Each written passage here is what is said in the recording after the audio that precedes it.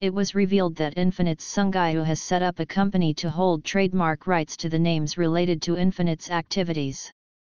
On May 6, following the reveal of Infinite's new logo and social media accounts, fans noticed there is a company named Infinite Company under the group leader Sunggyu's name.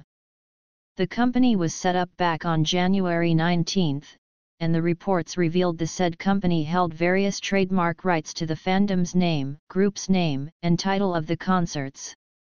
The trademark reports revealed Suggyu's Infinite Company held rights to the group name Infinite, the fandom name Inspirit, and 2017 concert titles. All these trademarks were issued under Woollim Entertainment, but the final right holder is noted as Infinite Company. This means Infinite can freely use its group name and fandom name. Fans are excited to see Sunggyu and members have been working together to come back as a group again. Stay tuned for updates on Infinite.